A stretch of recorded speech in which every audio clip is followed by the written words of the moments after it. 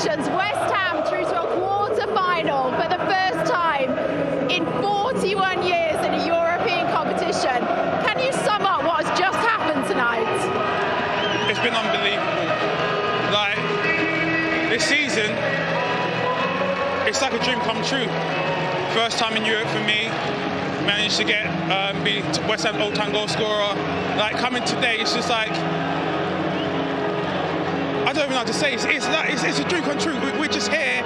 We're just playing. We're enjoying our football, and hopefully you guys can see it out there. You had to do it the hard way in extra time. How was that? What was the mentality going into that last half an hour? Like, we came into the game dominating. Like, we always believed in ourselves. And from the first half, we were on them. We kept going, we kept driving, we were creating chances. Came up for the second half, we were on them, driving, creating chances. So we said, as long as we keep doing what we're doing, we'll get the win. I mean, a goal for Andrei Yarmolenko as well. It was so emotional. It looked so emotional for you all. This second goal in 2 games. Yeah, like, Yarm is such a lovely guy, and what he's going through right now, I couldn't imagine.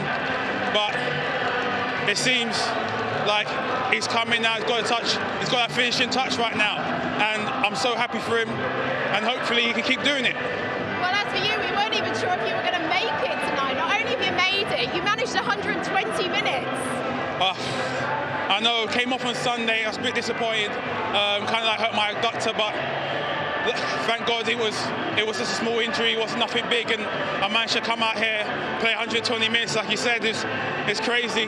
There was one stage I made a run and both my calves tightened up. I was like, oh God.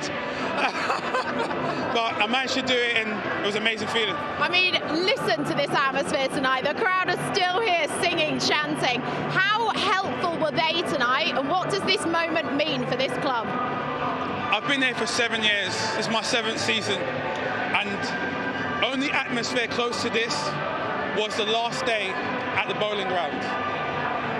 We came out here and the fans were singing. I said to Chris in the lineup, I was like, the atmosphere is an absolute joke today. The fans were roaring, and the fans were roaring all the way through the game. They were pushing us, they were backing us. They were the 12th man on the pitch today, and they pushed us. So I'll give the win to them, to be fair. They're the one who done it for us. Well, you said to me after the first leg, you can never count West Ham out. You're through to the quarterfinals. Do you fear nobody in this competition now? We fear nobody. One thing is, we play in the Premier League, and it doesn't matter who we come up to, we're going to go and we're going to try and get the 3 points. Now we're in the Europa Cup, and we're in the quarterfinals. We're in it to win it. We're not here to just take part. We're here to win it, and now we're in the quarterfinals. Why not? Why can't we win it?